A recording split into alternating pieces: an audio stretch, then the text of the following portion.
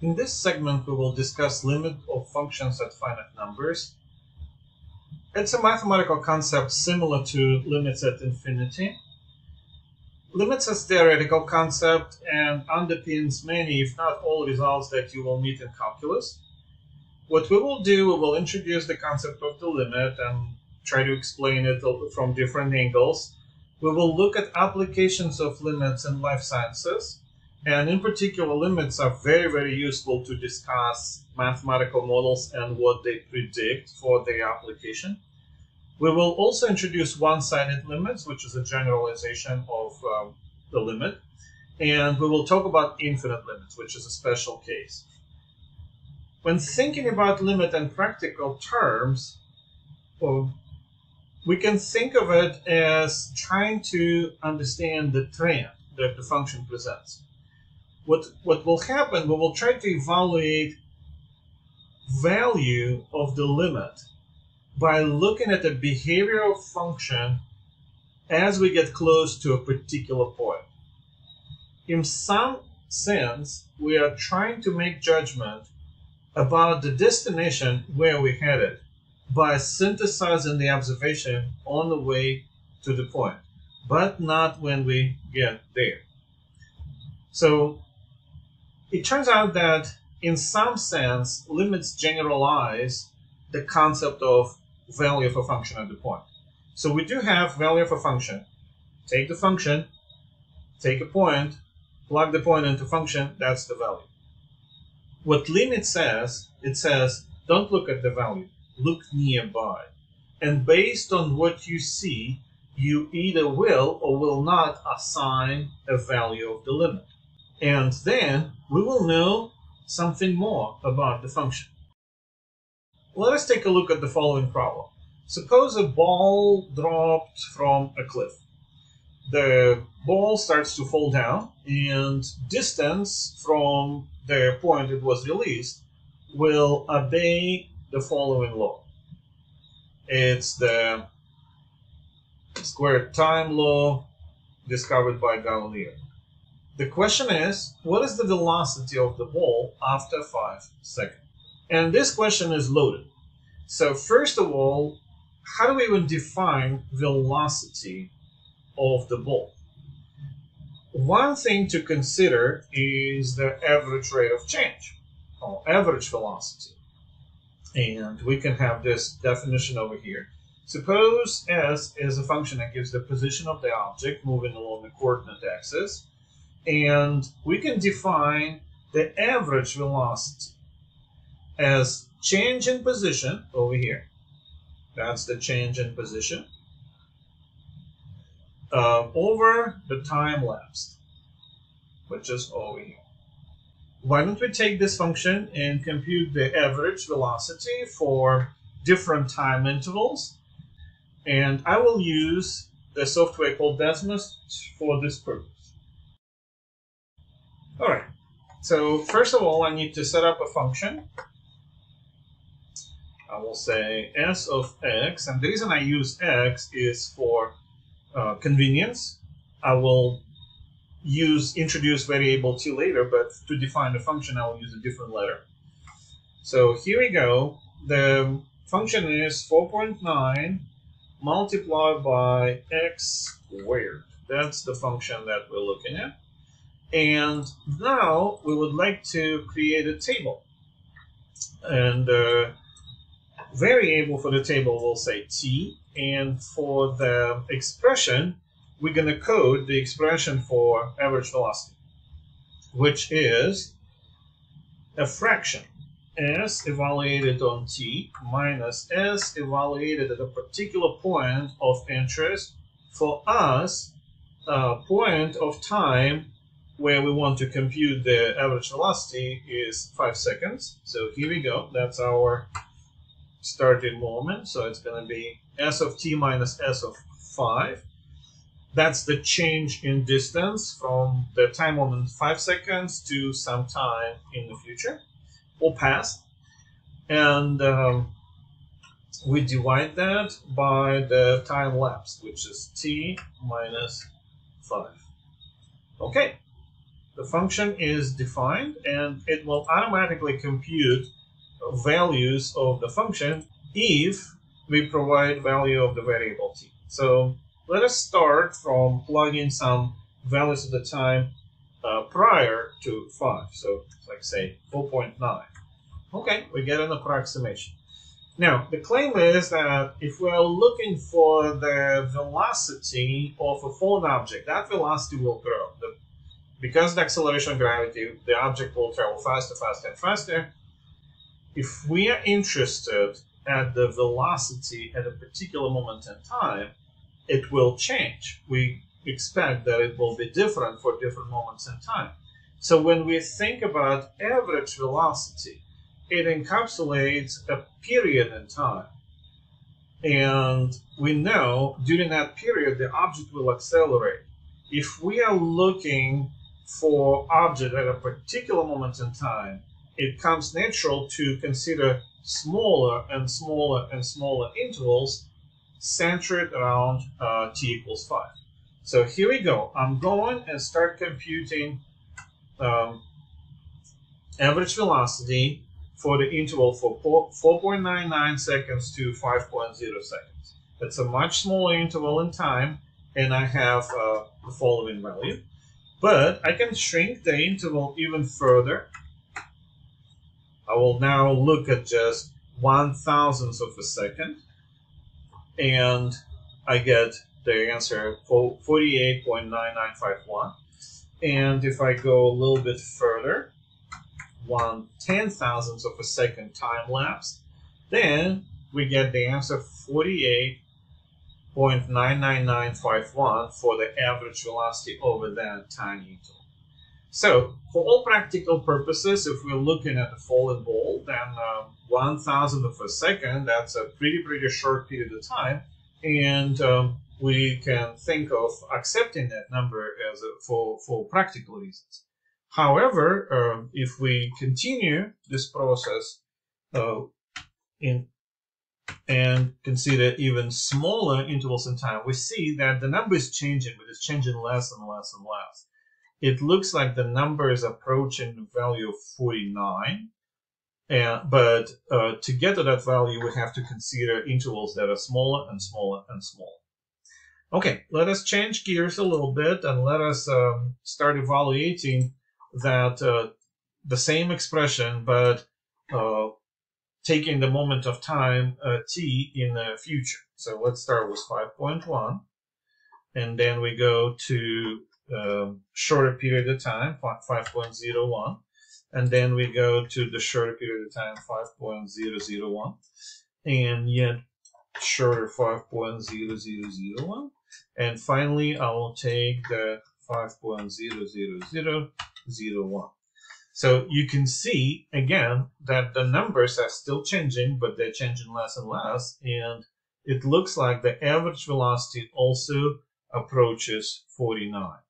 So we therefore conclude that if we are to continue that process and look at smaller and smaller and smaller intervals in time, then the answers should come out about 49. This approach, in which we consider smaller and smaller intervals in time, in fact is the definition of the instantaneous velocity. We will define instantaneous velocity as the number that you obtain if you continue shrinking those intervals indefinitely. And this is where we have a logical loophole, because so far we have not introduced what does it mean continue to shrink indefinitely and how we define that value. If we look at this function, we cannot substitute t equals a into that function. If we substitute t equals a, we will obtain expression 0 over 0, which is undefined. The solution is to introduce the concept of limit and talk about the limiting value of the average velocities over shorter period of time, allow that period of time shrink all the way to 0.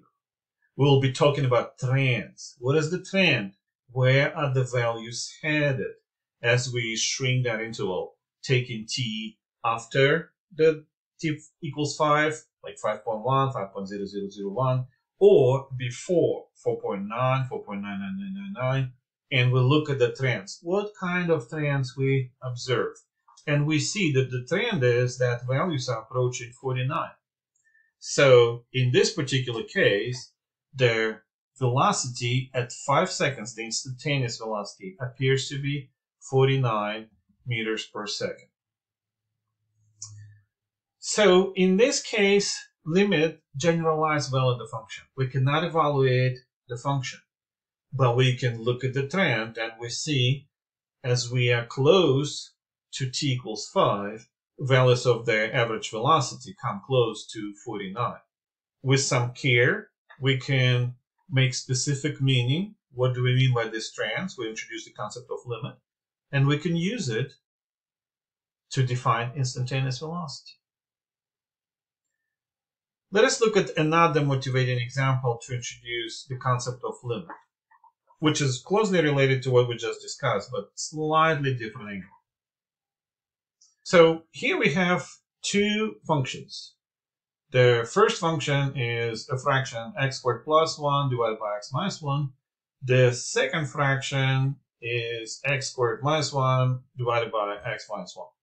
So you notice that the difference in the expressions for functions is very small. One has plus and one has minus, but the graphs will look very, very different.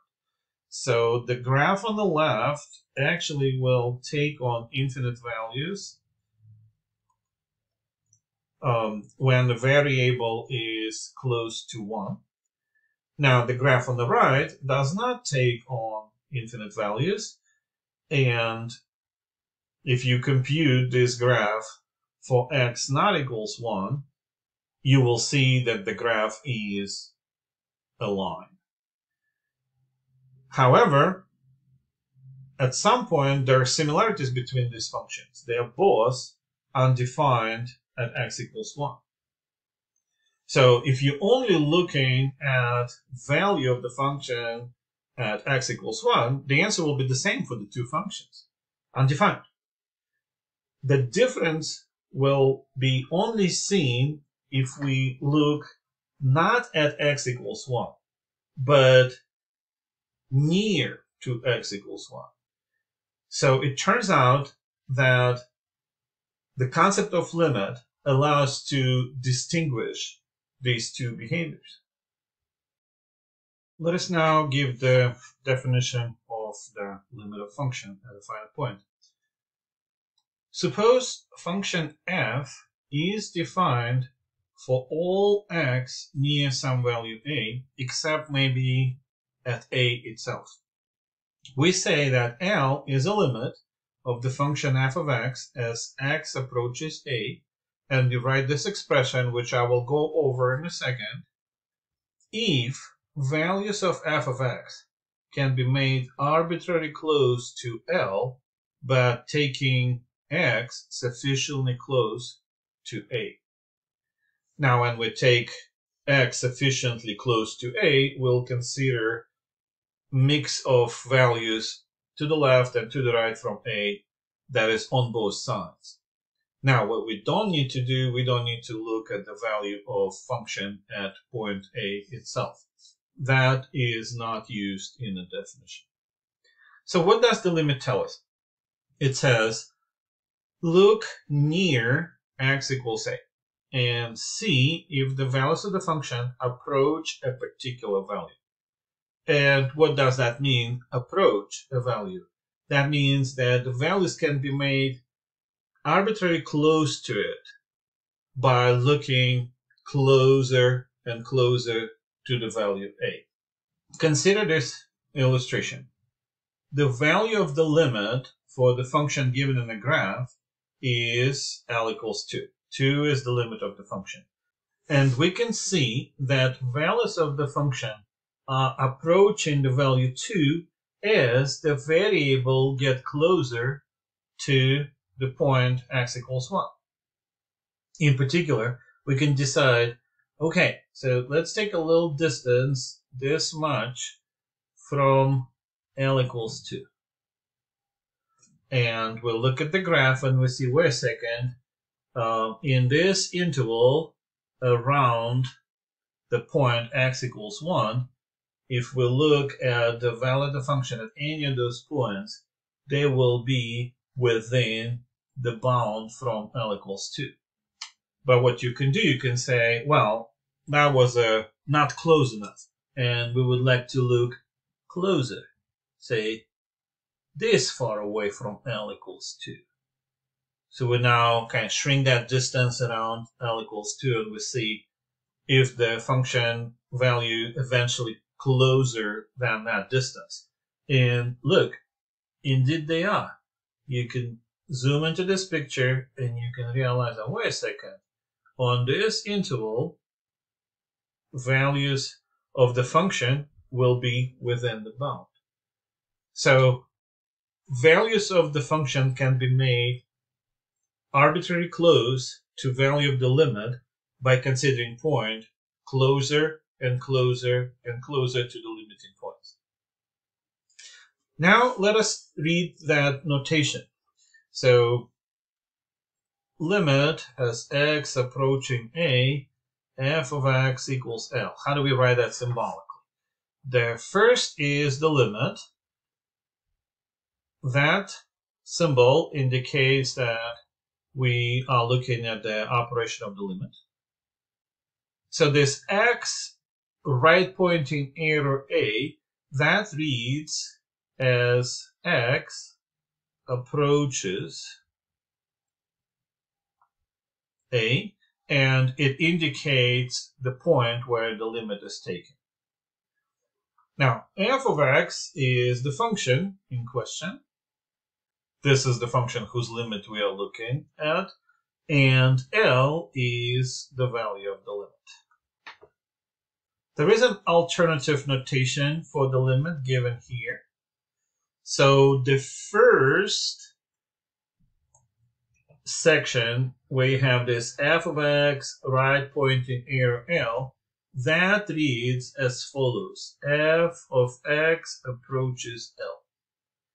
Now the second portion where you have this x right pointing arrow A, that reads x approaches A. And if you read it together, you will have f of x approaches L as x approaches A. Let us emphasize again that in the definition of the limit, we do not consider the point x equals A itself. In the illustration on the left, the function is undefined at point x. And as a matter of fact, the function may be defined at point, might not be defined. We are not looking at x equals A when determining if the limit exists. We are looking what's happening near the point, not at the point. To reinforce that concept, let's look at the following example. We have three functions, and the first function is defined at x equals 1. The second function is undefined at x equals 1, as signified by the empty circle over here.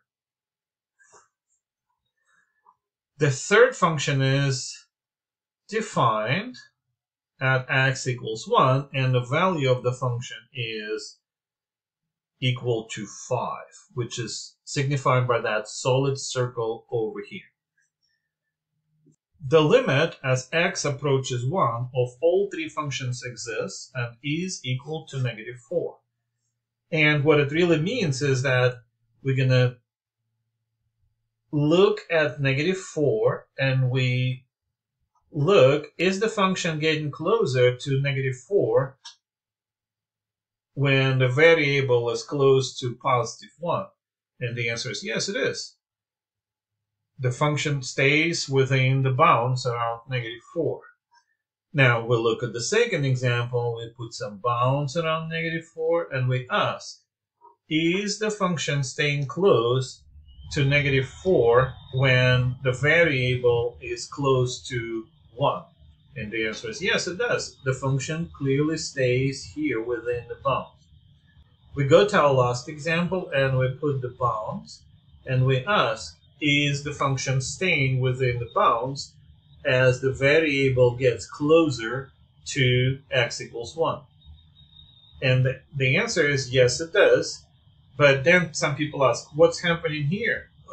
Look, the value of the function is clearly outside of the bounds. But that's the value of the function exactly at 1. And in the definition of the limit, we do not have to look at the point 1 itself. So we only look near 1, not at 1. And near x equals 1, the function stays within the bound. The point x equals 1 itself does not matter for the definition of the limit. And this highlights the meaning of the limit.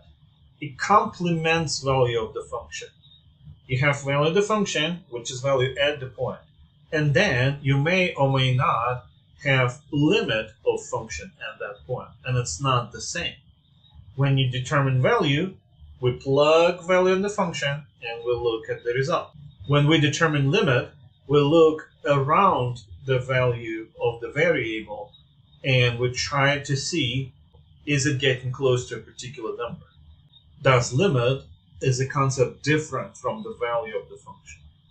In fact, looking forward, when we discuss continuity, we will observe that for some functions, limit and the value will be the same. And these functions will be nice for the purpose of analysis and working with them. And for some functions, like that example number 3, limit and value of the function are not the same. Those functions we will call discontinuous, and we will have to take special care when we work with them. Let us consider a couple of examples of functions where limit does not exist. On this slide, I have plots of two functions. For both functions, limit at x equals 0 does not exist. Let's look at the left graph. We see that the curve of the graph is disconnected. And if we think about values of that function, close to point x equals 0, we will see that on one side of the 0, we will have values that are approaching 0. Values of the function gets closer and closer to 0. So we can think, oh, maybe 0 is the limiting value. And we can think, okay, let's put a little bit of a distance from L equals 0, and we'll see if the function stays within that bound. And what do we observe? It doesn't. If we go to the left side of the neighborhood around 0, we will see that the function actually left the bound. So L equals 0 is not the limit of f of x. Then you say, well, maybe m equals 0.5 is the limit. Maybe that value is a limit. But the same reasoning tells you that no, m equals 0.5 also not the limit. Put a little bit of bound around it, you will see that function stays close on the left from 0, but function does not stay close to 0.5 on the right from 0. As a matter of fact, there is no number such that f of x stays close to when x approaches 0. In that case, we say limit of function f of x as x goes to 0 does not exist. Now let's take a look at the right example. Here we have a function that takes on infinite values. Again, there are clearly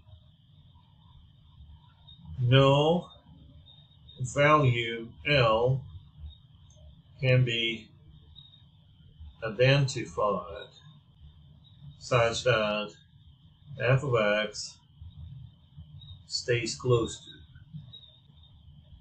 when x is approaching 0. Now, what we notice that the function takes an infinite value, so you can say, well, that value is infinity. But the matter of fact is infinity is not a number. That's a concept that has very specific properties. And we will discuss infinite limits a little bit later in this segment. It turns out you can generalize the concept of a limit to infinite values to some extent. However, because infinity is not really a number, it will not have the same functionality, say, as the limit that is a finite value. Also, the plot on the left that we considered just a second ago, while the limit does not exist, one can generalize the notion of a limit to special case when variable only approaches 0 from the left or approaches 0 from the right. The resulting concept is called one-sided limits, and they are well defined for this example, and we will talk about them shortly.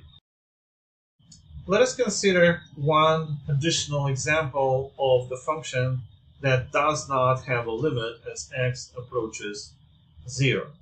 The function is sine of pi over x, and to understand that function better, let me use Desmos to plot its graph, and we will discuss what's happening. So let me type in the function sine of pi over x.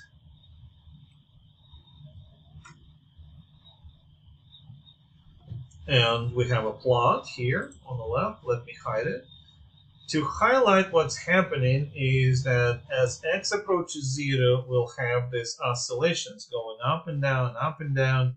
And if we try to zoom in, we will see that these oscillations get more and more frequent as we get closer and closer to 0. As a matter of fact, we can zoom in all we want. They will get more and more frequent as we get closer to 0. At some point, the computer system will fail evaluating these values because there are some limitations of what we can compute. Nevertheless, mathematically, we can imagine what's happening. Those oscillations will get more and more frequent, and it will be compressed around 0. How many folds of the sine is compressed around 0? It turns out that's infinitely many folds. So let us try to understand how these folds are obtained. Consider pi divided by x. When x is approaching 0, let's say from positive side, which I will indicate by putting that little plus here, that means that x is approaching 0 and x stays greater than 0. It's approaching from the positive end. Then we have division of a pi by a small positive number. The result is a large positive number. So think about the graph of sine w. If this is w, and I think of sine w, it will be graph of a periodic function, and it will do its wiggles all the way to infinity. Now, instead of w, we'll start plugging pi over x. As x is approaching 0 from the positive side, pi over x will travel to infinity. It will go all the way over here. And as it goes, you'll pick up all of those wiggles, and it will compress them into the portion of the graph that corresponds to x greater than 0. All of those infinite wiggles will be compressed and smashed in here. So in fact, you're looking at exactly infinite amount of oscillations.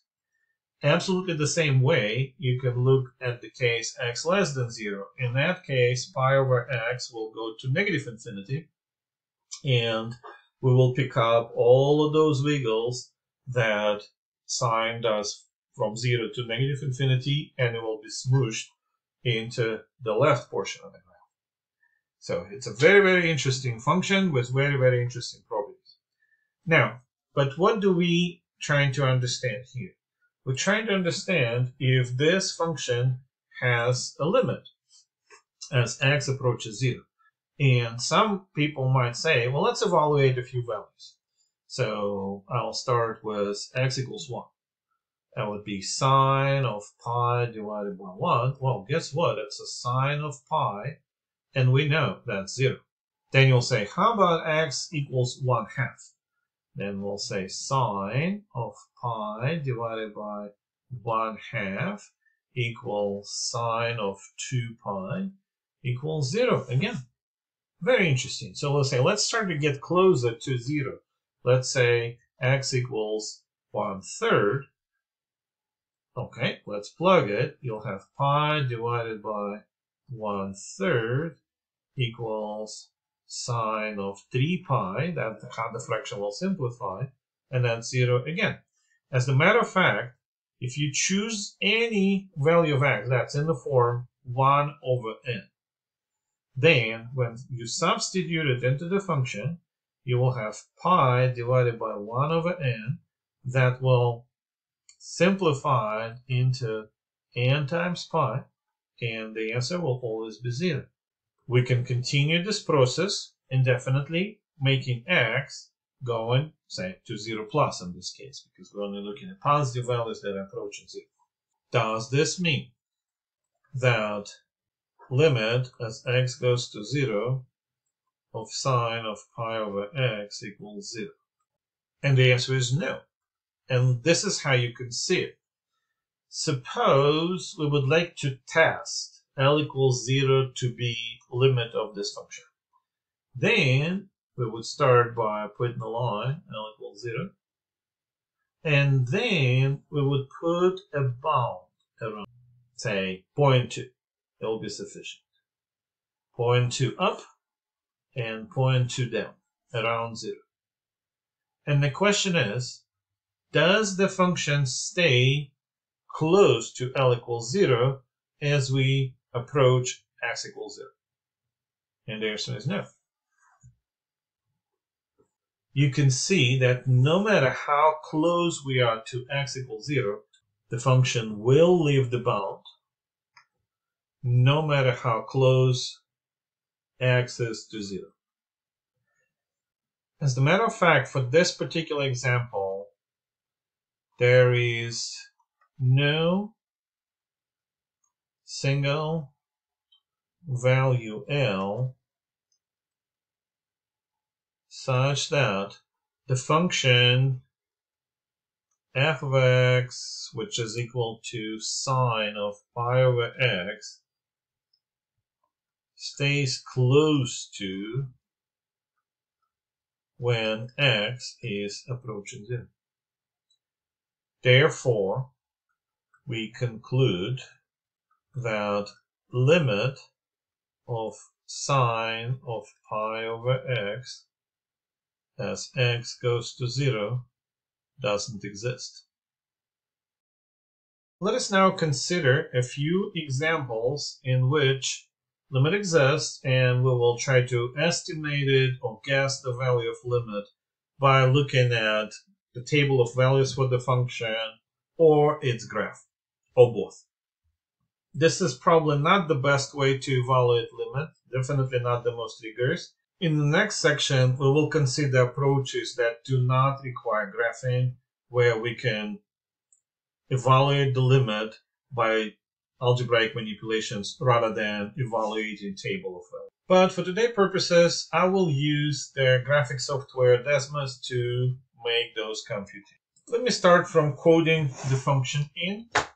So I will say f of t. I will need to use some value of the variable here when I define the function. It will be equal to t minus 1 divided by t squared minus 1. Okay, here's my function. And I would like to introduce a table of values. So in particular, instead of x1, so Desmos always gives you this x sub 1 and y sub 1 as a default, but you can change it into x and f of x in the second case. And what this will do, this will allow you to quickly build a table of values for that function. So we are interested to look at the limit as x approaching 1. So let us start with plugging some values around 1. At 1.1, we get 0.476. At 0.9, we get 0.52. Let us get a little closer to 1. So let me say 1.01 on one side. We get 0.49, and on this side I will use 0.99, so I get 0.50. Okay, I started to see the trend. Looks like it's approaching 0.5, but let us just verify. 1.01. Okay, 1.001 over here, and 0.999. So now I see that is really looking like the value 0.5. So just one last approximation so that I convince myself completely. Indeed, it looks like the limiting value would be 0.5. Now, something to remember, this is just an estimation of the limit value. To compute the limit value, we will use slightly different techniques that we will discuss in the next segment. But for now, we will make some approximations and then we will take an educated guess. And our educated guess is that value of this limit is equal to 0.5. And as a confirmation, we will cut and paste that table over here.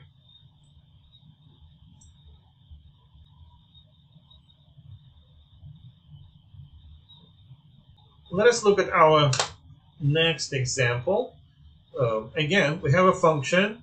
That fraction was the square root of t plus 1 minus 1 in the numerator and t at the denominator. As before, we would like to see what is the limit of that function as t approaches 0. So let me start by defining the function.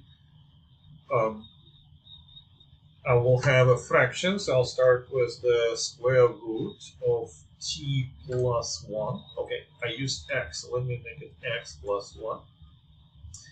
And then minus 1. Then we will divide it by not t, but x. All right, and the same thing. We're going to try to build a table. On the left column in the table, we'll put value of the variable t. On the right column of the table, we'll put f of t. Since we are looking at limit as t approaches 0, we can try different values around 0. So in particular, we can start with negative 0.1, and then we go to 0.1. So let me use values that are a little bit closer to 0. So 0.01, that's on the positive end, and negative 0.01 on the negative side. I get similar values, 0.49 and 0.50, very well. So let's get even closer to 0. Here's 1,000, and here's negative 1,000. I get 0.499 and 0.5001. So from here, we will conclude that the limit is most likely 0.5.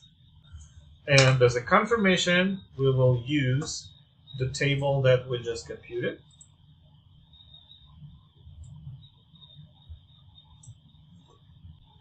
Now, if we need further confirmation, we can try to look at the graph of the function,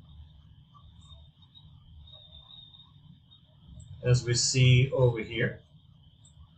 And the purple dots are the points that we computed in the table. So as we zoom in onto x equals 0, we see that function is getting closer and closer to value 0.5. You can check that the function is undefined exactly at x equals 0, even though the graph doesn't show that it's undefined. But by zooming in closer and closer, we observe that the function is approaching value 0.5 if we are sufficiently close to 0. Let us consider one additional example. Limit as x approaches 0 of sine x over x. For this particular limit, we will look at the graph of the function. Sine x divided by x has the following graph. We see it over here. Let me hide the expression and just focus on the graph. When we look at x approaching 0, we need to zoom on the portion of the graph that corresponds to the values of x that are close to 0. So here we have zoomed the interval from -1 to +1, and we see that function is approaching value of 1. The graph does not show, but value of function at 0 itself is undefined. You can check it by plugging it into the expression. However, according to the graph that we see, we conclude that value of that limit is equal to 1.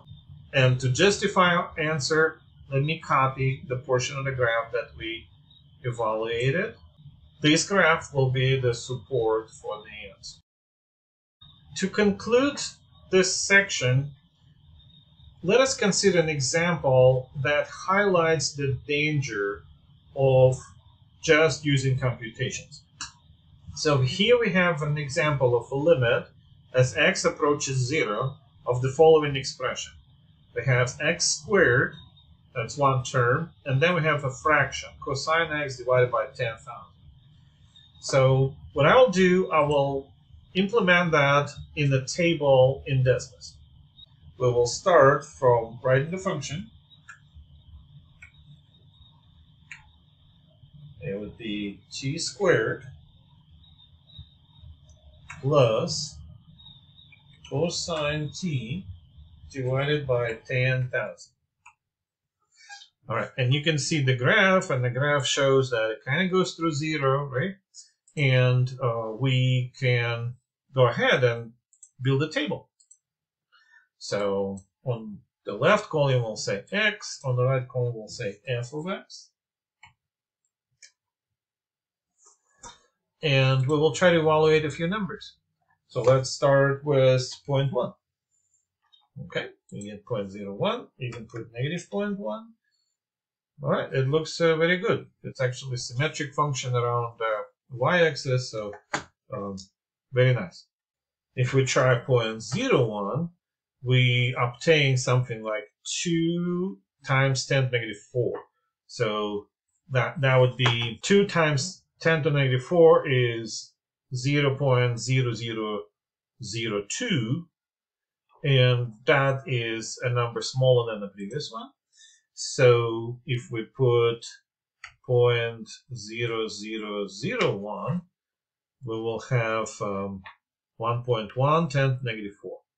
So the numbers are getting smaller, and we are tempted to conclude that the limit is 0. However, it is not. As a matter of fact, there are two tendencies in this graph. So this expression will go to 0 as x goes to 0. It will get smaller and smaller and smaller. Now, but this expression over here will go to 1 as x goes to 0. And the fraction, the whole entire fraction, will go to 1 over 10,000. It's a small number, but it's not 0. So I will have two tendencies competing. X squared as the first term and the fraction as the second term. In the beginning, x squared will be more important.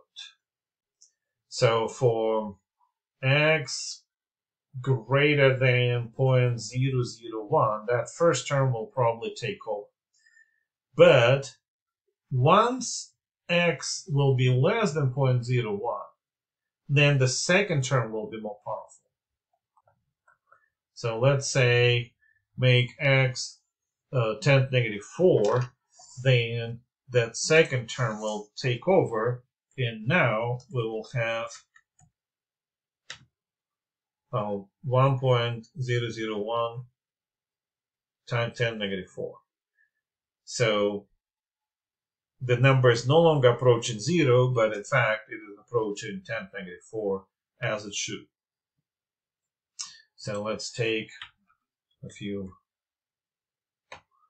more zeros here, and you can see, but now we are approaching the value 1 times 10 to the negative 4, which is 1 over 10,000. So this example highlights the danger of relying on computations only.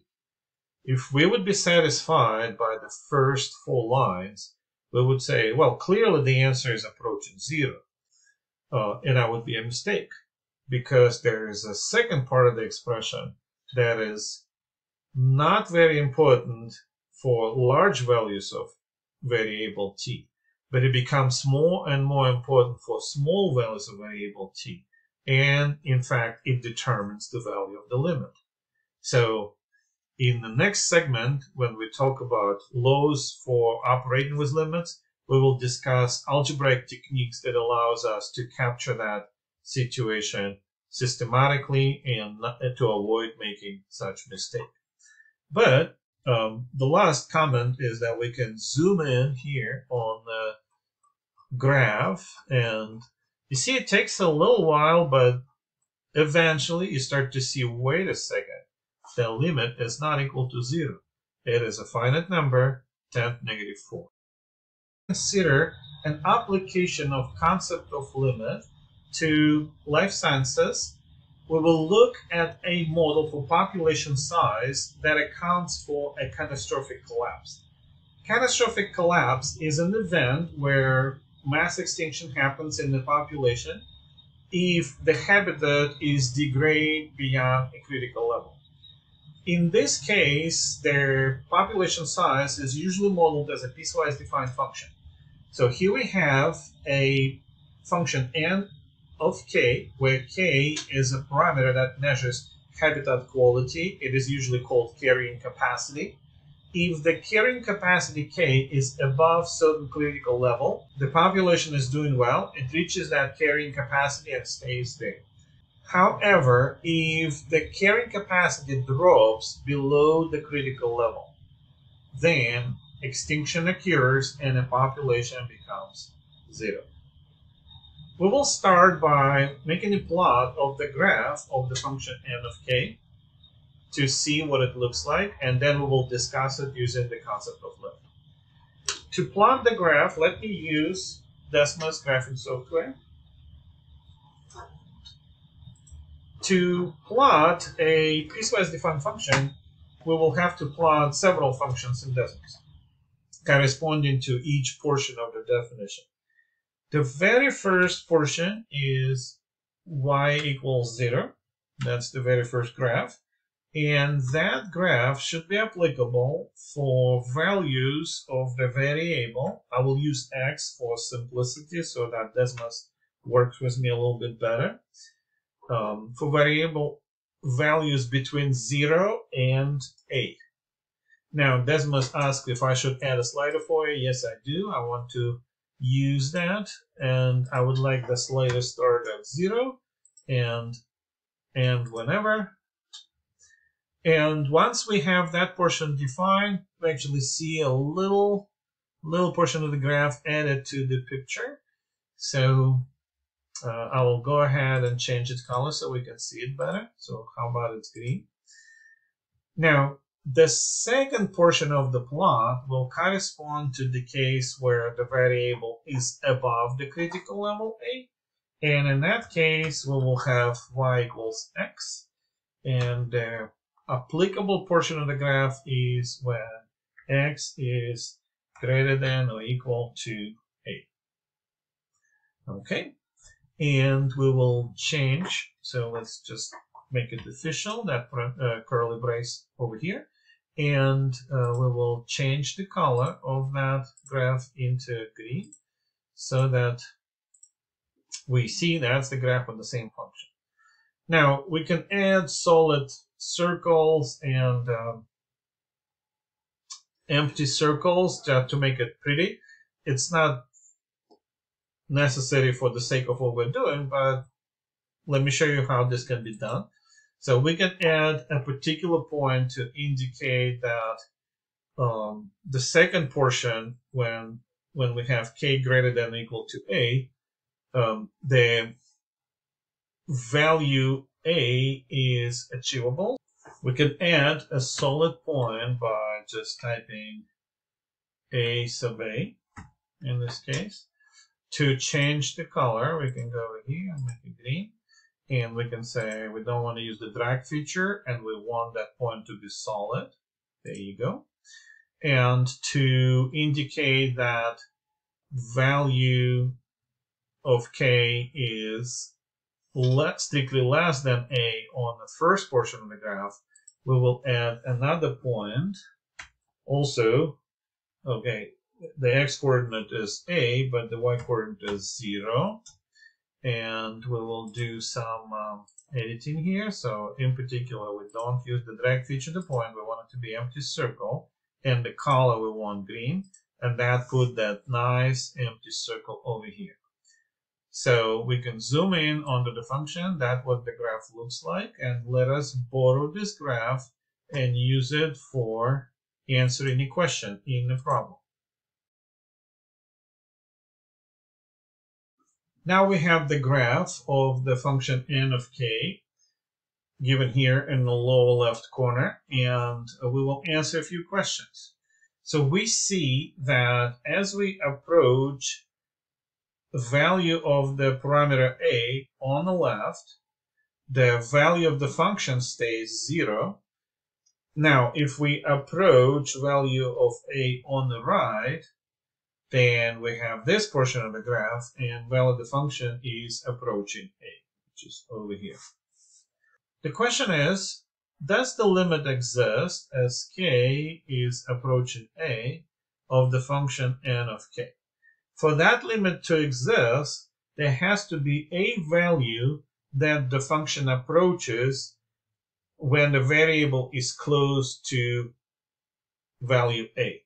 However, we see on one side, the function is approaching value a. On the other side, the function is keeping value 0.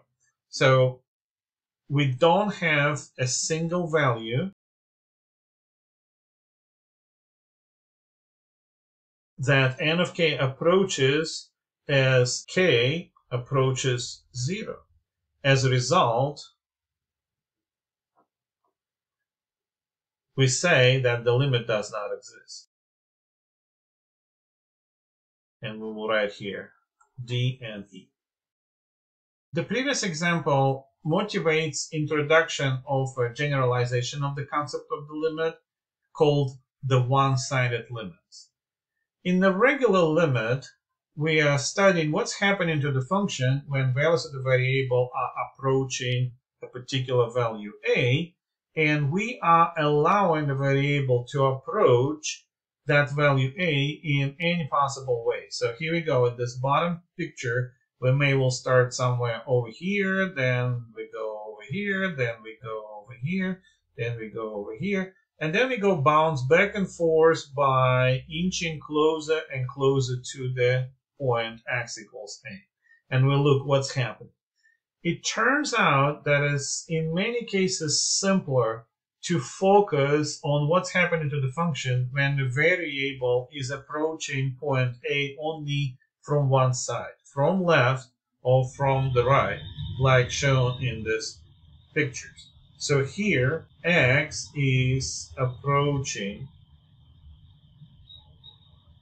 a from the left. And what it means, it's getting closer to a, but it always stays on the left of a.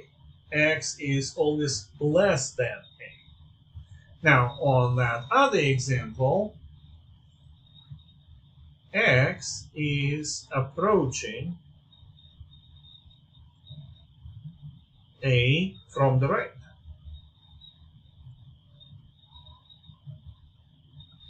And what it means that x is getting closer to x equals a, but it always stays to the right from a, which means that x is always strictly larger than a. It turns out that those two cases are simpler to consider than the general case when x is allowed to approach a in any possible way. As a result, we are motivated to introduce a special case of the limit, the one-sided limits.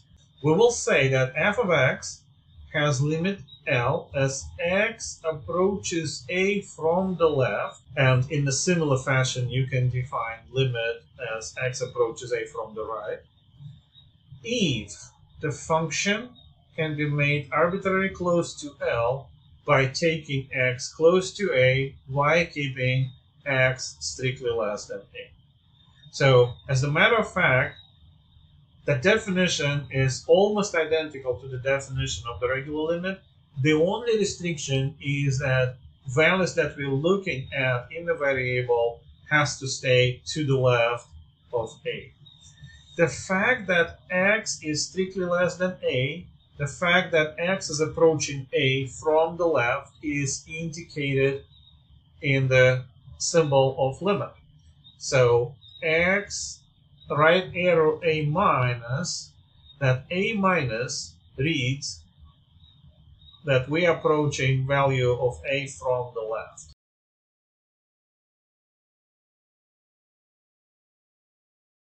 And you can think of that minus in the following sense. If we look at the real number line and this is a, then taking it to the left will be like subtracting a small number from a. So a minus would be a little less than a.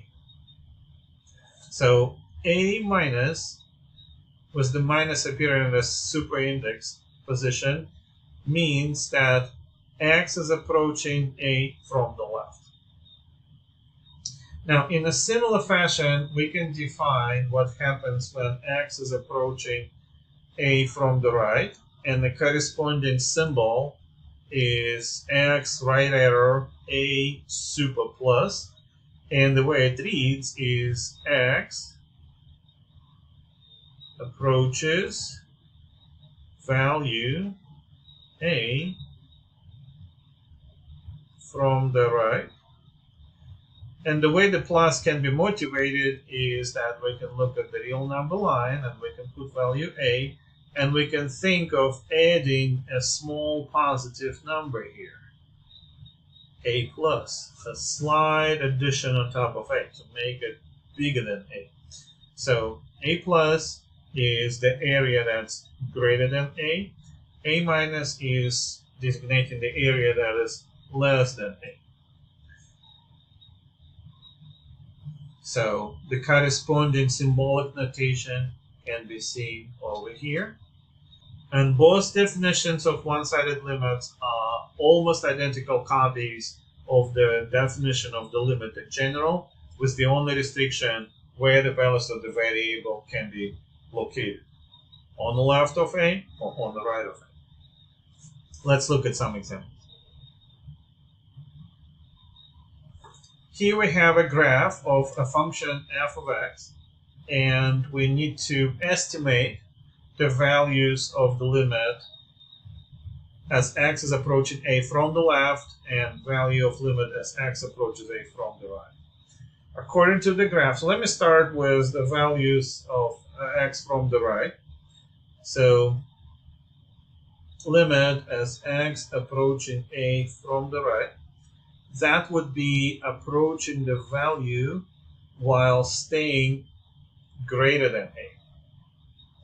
So that would correspond to the portion of the graph that is located to the right from a.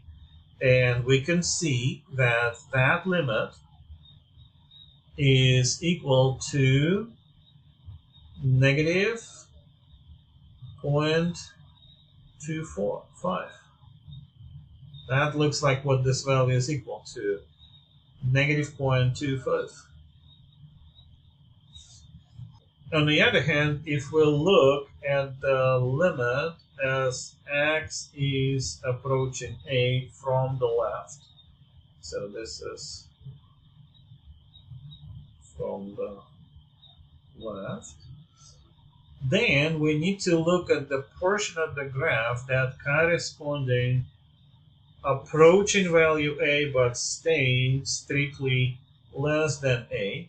In that case, we'd be looking at this portion of the graph, and that value seems to come around 0.4 probably, maybe 0.45, but I'll just, okay, how about 0.45?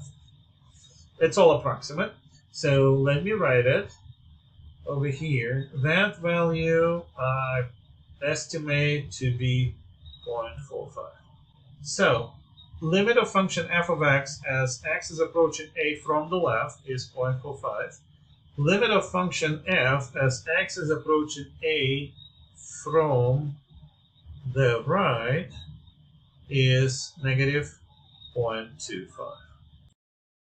Let us take a second look at the model with the catastrophic population collapse, the one that's given by the piecewise function n of k. The graph of n of k is copied here on the right. I used the same graph that we had a couple of slides above, and we answer two different questions. What is the limit of function n of k as k approaching a from the left? And what is the limit of the function n of k as k is approaching a from the right? These two questions can be answered by looking at the graph. In particular, limit of n of k as x as approaching a on the left, that would be, okay, that's the value of a, and on the left, that means that x is getting closer to a but stays less than a. If we only looking at those values of the function, then that limit will be 0. That's what we will see. On the other hand, if we look at limit as x is approaching a from the right, for x approaching a from the right would be staying strictly on the right side of a. That means x is greater than a. And we only look at values of the function for x greater than a. If we look for those values, we will see that the function will change, and apparently that value will be approaching the value over here, which is a. Thus, for the model with population collapse, the one-sided limits allow to describe what's happening at the point where the collapse happens. There is an important relationship between one-sided limits and their general limit. Theorem 12 expresses that relationship. It turns out that limit of a function at a point exists even only if both one-sided limits exist and are equal. So that can be expressed symbolically as follows. The limit exists if and only if both one-sided limits exist and they are equal. So how do we apply this theorem? This theorem can be used to tell us if the limit exists, and also that theorem can be useful to tell us when the limit does not exist. So let us describe when does the limit not exist. The limit does not exist when that second property is not satisfied, and there are different ways to break the second property. First, limits, the one-sided limits exist but not equal, or one of the one-sided limits does not exist, or both of them doesn't exist. In either of those cases, the limit does not exist in general. So Theorem 12 allows us to use one-sided limits to either prove or disprove the existence of general limits. Let us apply Theorem 12 to the following problem. We'll look at the bird population problem. We have a sample scenario where we have American robin, and we record a population in a certain flock over the period of 7 days. It's not very visible here, but this is day 0, this is day 1, this is day 2, this is day 3, this is day 4, 5, 6, and finally 7. So there are certain things happening to the flock. The birds lay eggs, then eggs hatch. That increases the population of birds, but it is known that only a quarter of the chicks will survive to the next year. So there will be also an extinction events for the chicks. It could be a predator, it could be diseases. So population will go down when that happens. So let us assume that we have an ornithologist recording the population of that particular flock. So at certain day 0, they observe 25 species. Then at day 2, they come and count that there is 26. And day 3, they see there's 28. So what could possibly happen? Well, we assume that a couple of chicks hatched on day 2, and on day 3, on day 2, 1 chick hatched, and day 3, additional 2 chicks hatched. Now, something happened between day 4 and 5. There's an extinction. We lost several birds. We lost exactly 5 birds, and we assume it's because of the predator. So the population of the flock went down to 23. So the graph below describes these developments. So one-sided limits could be used to discuss this graph and to describe it. Using the graph, we will answer the following question. What is the limit of the flock population as a function of time as t approaches 2 from the left? Minus is from the left. When we look at limit from the left, we need to make sure our variable t is strictly less than the value 2. And if we only focus on values that are strictly less than 2, that value that we observe will be 25. Okay, let me change color. So now let us ask the next question. What is the limit for the population when t approaches 2 from the right? 2 plus stands for from the right. Okay, so we will focus on the value of t equals 2, but we have to think about t being strictly greater than 2, and we only looking at the portion of the graph that is to the right from 2. If we only zoom on that graph, we will see that the value of limit is 26. Now, the question is, what about limit as t goes to 2 for the population? And from theorem,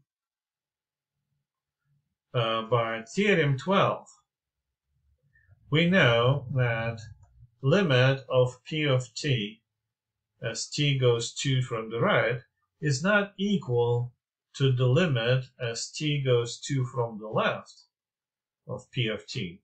From the right we have 26, from the left we have 25. That's not the same. Therefore, limit as t goes to 2 of p of t does not exist. That's using the theorem. Of course, you can establish it directly, but the theorem is much more easier to use. It just says, look at the left limit, look at the limit from the right. Are they the same? No, because they're not the same, limit does not exist. Very well. So now, let us take a look at the last question, limit of the population at t equals 6. Well, at t equals 6, we are looking at just a constant function, and it's not changing, and you can approach from the left, you can approach from the right, it's going to be the same value value of 23. So that limit exists and is equal to 20. In conclusion, we will consider the special case where a function is taken on a very large positive or very large negative values near a point. We will say that a function has limit positive infinity as x approaches a, and we will write the following. If values of the function can be made arbitrarily large positive, by taking x sufficiently close to a. This concept is illustrated on the top plot on the right. Here we have the case where limit of function f of x when x goes to a, in this case looks like a is equal to 2. That limit is positive infinity. And how do we know? Well, we decide, we pick a large number, let's say over here, and we see that there is a small region around point A when the variable is within that region, the function will be above that level. And we can make that level higher, and all it takes is to get closer to A to surpass that other level. So if this is the case, we say that limit of f is positive infinity. Absolutely the same way we can define limit that is negative infinity, and we will write that limit as x approaching a of f of x is equal to negative infinity if the values can be made arbitrarily large negative by taking points close to the point a. One-sided limits can also be defined in the same way as we defined them above for the regular limits. So what we're going to do next, we're going to work out a few examples to see how do we work with infinite limit. So let us look at the example of limit as x is approaching 3 of 1 over x minus 3 squared. We can definitely make a graph, but we would like to introduce the conceptual thinking where we don't use computational tools. We only use them if they absolutely need it. We try to understand it on the level of trends. And what is it we see here? We see here that as x is approaching 3, x minus 3 is a small number.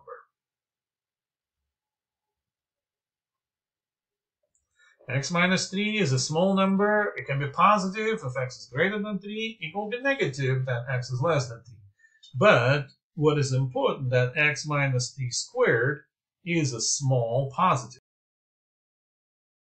And the sign is very important because when we divide by a small positive number,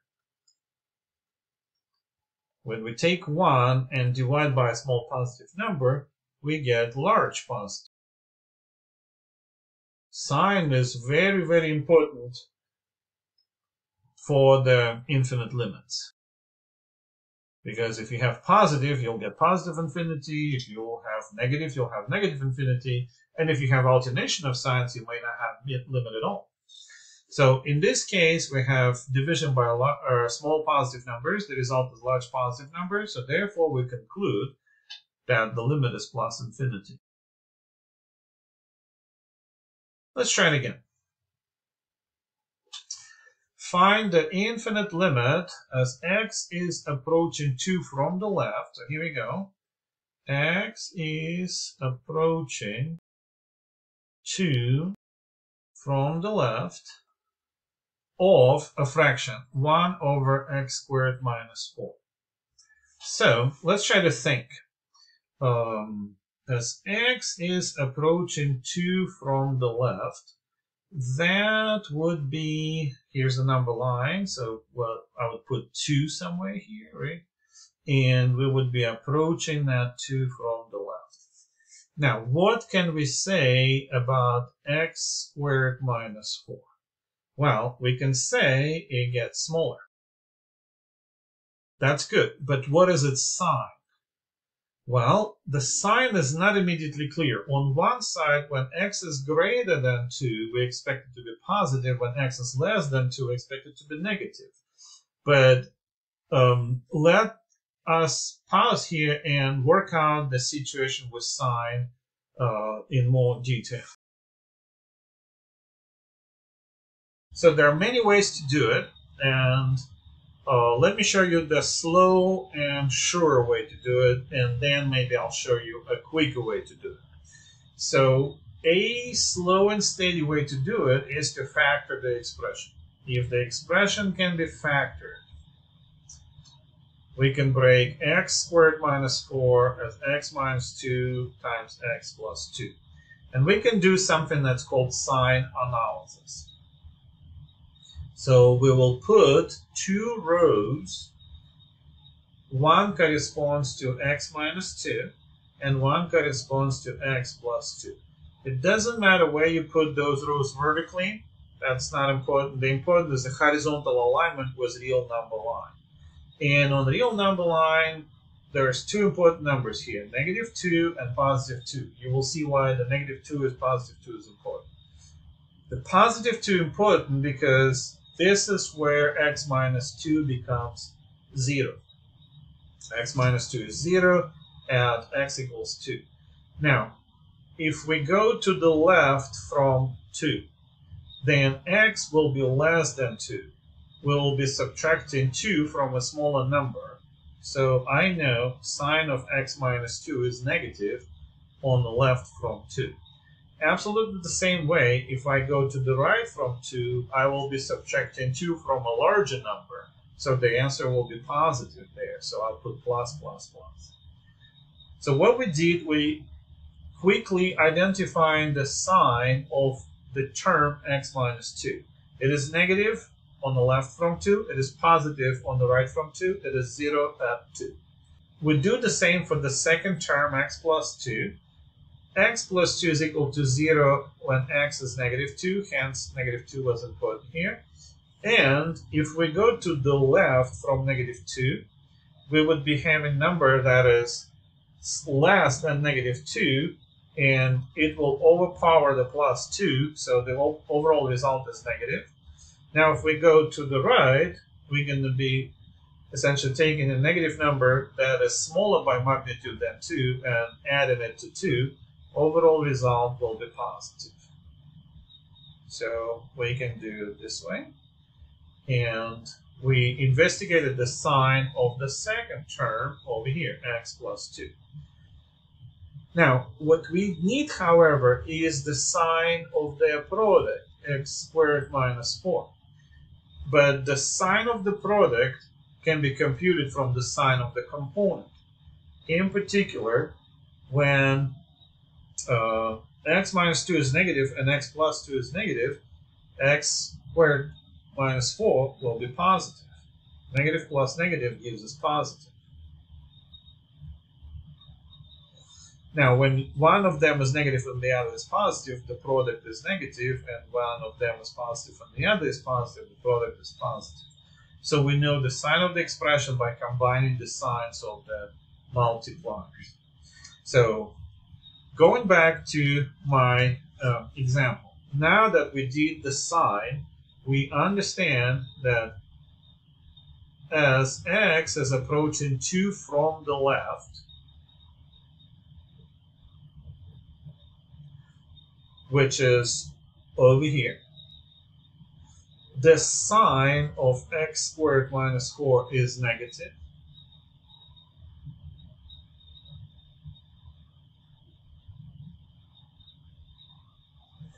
And 1 divided by x squared minus 4 is large negative.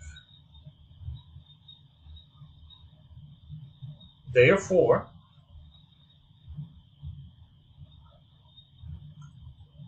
we conclude that limit as x goes to 2 minus of 1 over x squared minus 4 equals negative infinity.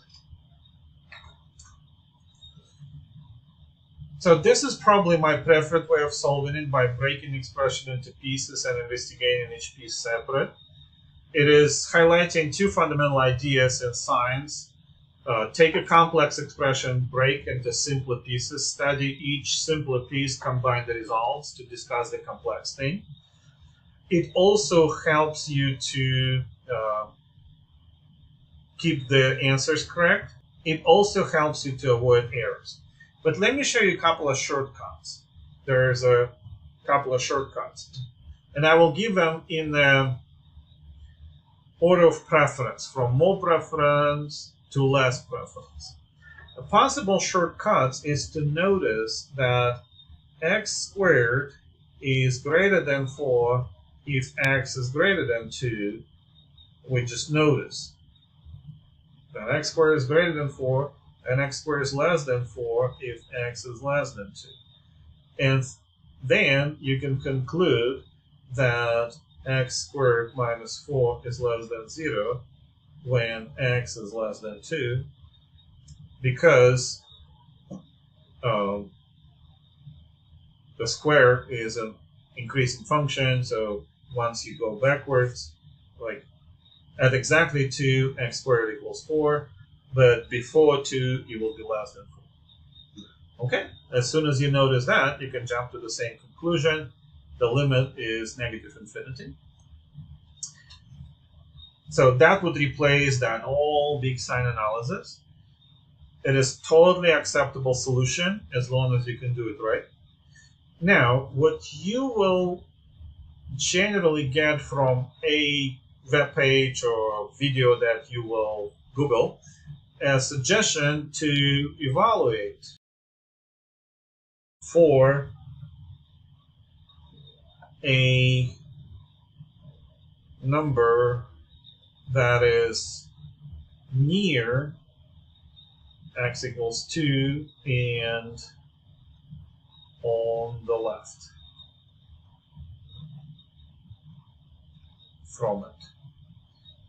Say x equals 1.9, right?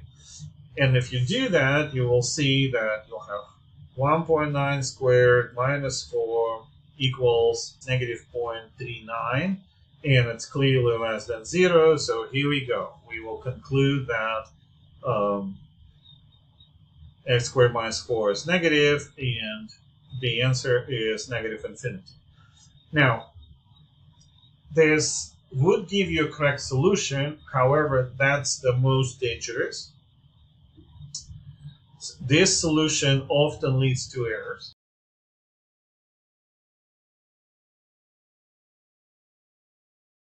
So, a couple of sources of error. First of all, you plug in wrong.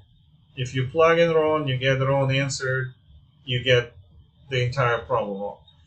And you will not be given partial credit because you didn't really show your reasoning, and there's not much to grade off.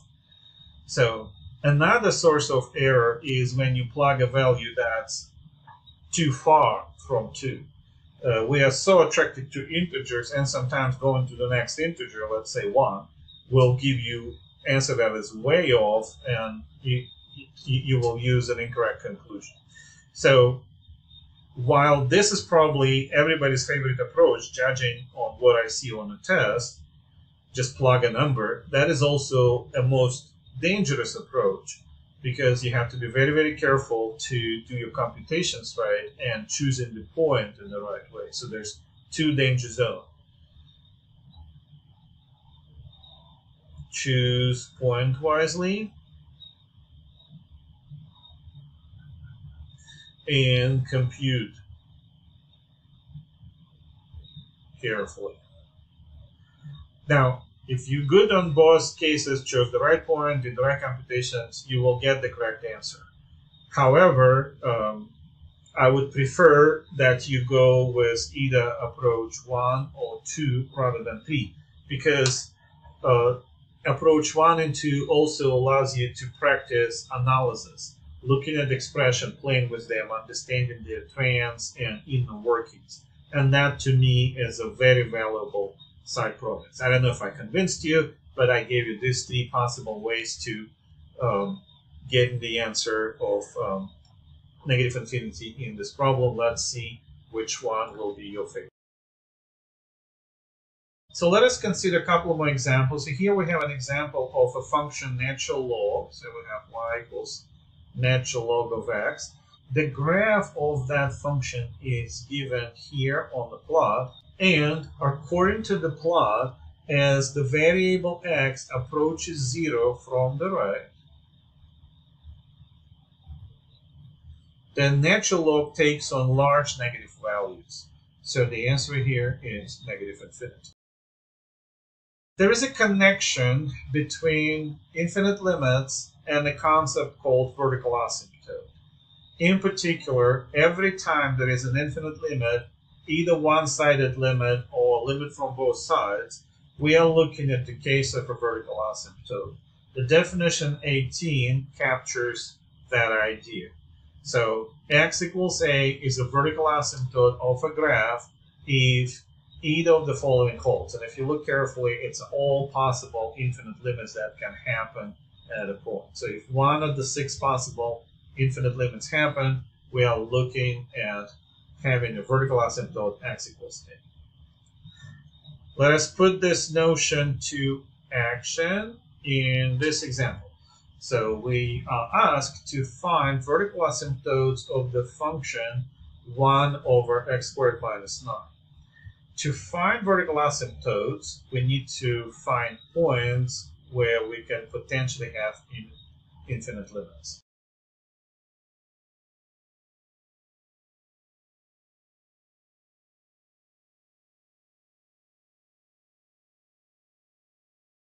Well, so far, the infinite limits were observed when we have division by 0.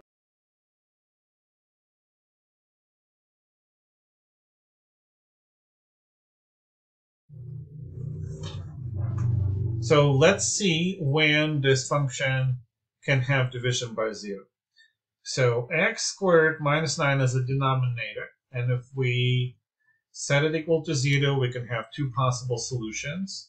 X squared minus 9 can be factored as x minus 3, x plus 3, and it is 0 if x equals 3 or x equals negative 3.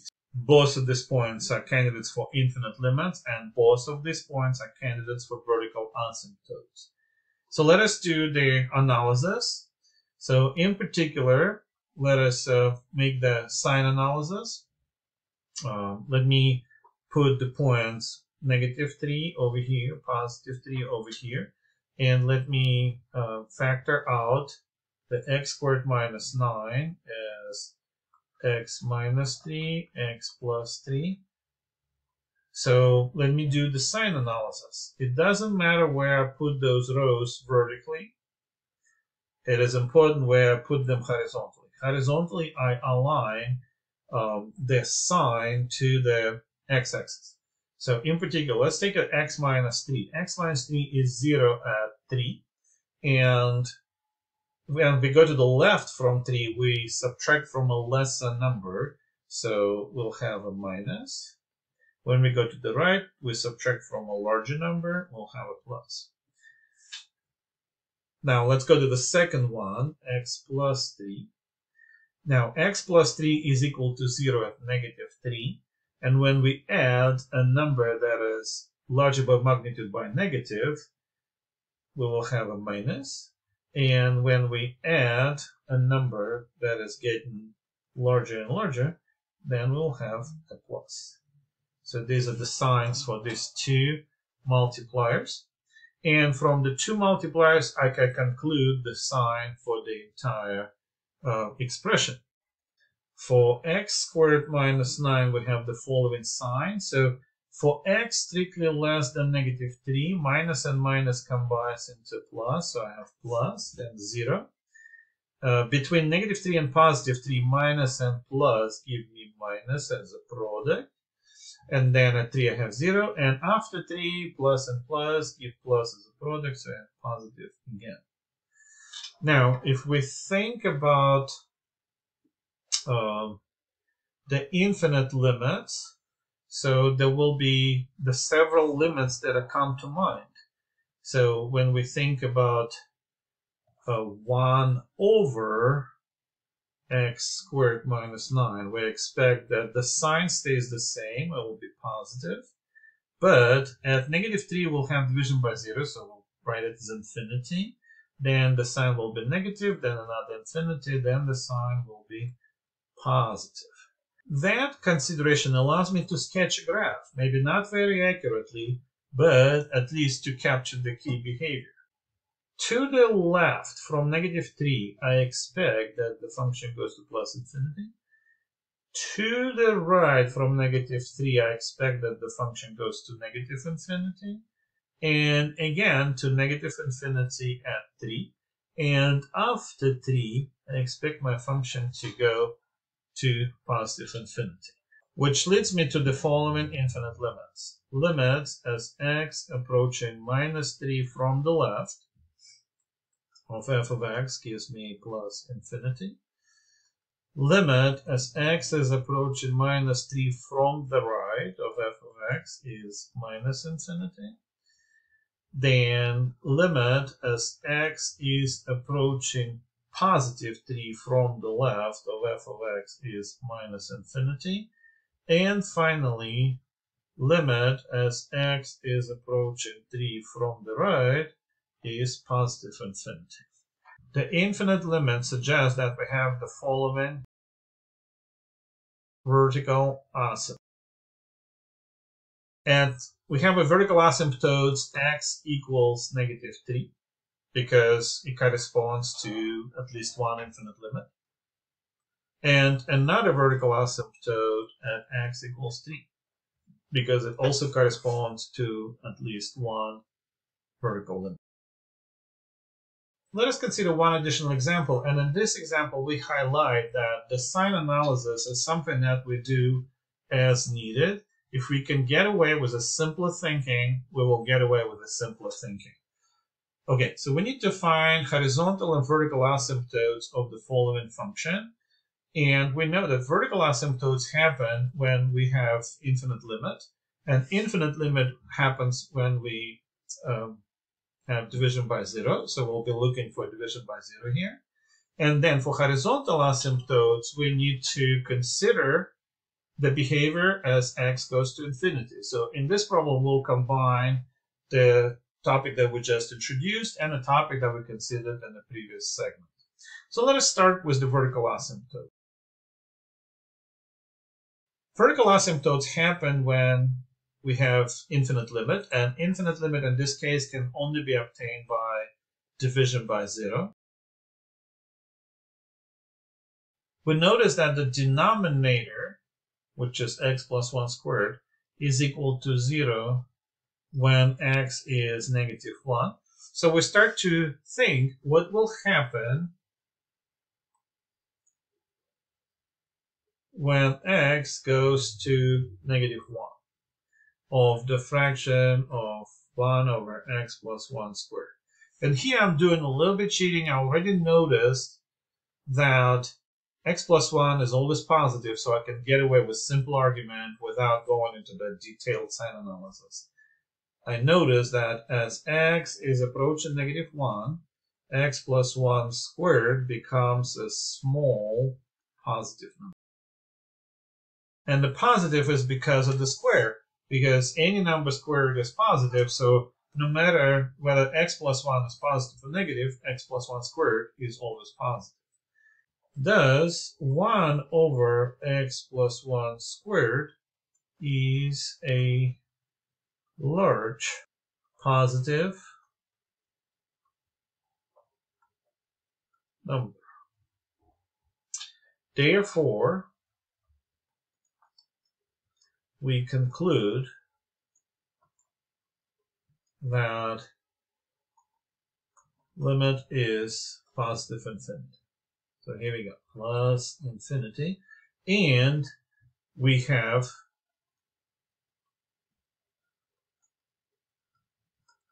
a vertical asymptote, x equals -1. Now, to find horizontal asymptote, we can remember we need to consider limits as x goes to plus infinity of f of x and limit as x goes to minus infinity of f of x. So let's take a look.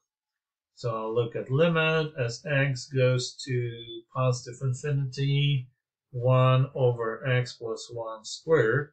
Well, I have division 1 of a large number. And that is 0. Absolutely the same way, when x goes to negative infinity, I have 1 over x plus 1 squared. Overall, it would be 1 over a large positive number. Because of the square, the sign will not matter. And overall, that limit is equal 0. So we happen to have both limits, a limit as x goes to plus infinity and limit as x goes to negative infinity. In general, each limit would give you an asymptote, but limits are the same, so we get the same horizontal asymptote for both x going to plus infinity and x going to minus infinity. So we have a horizontal asymptote.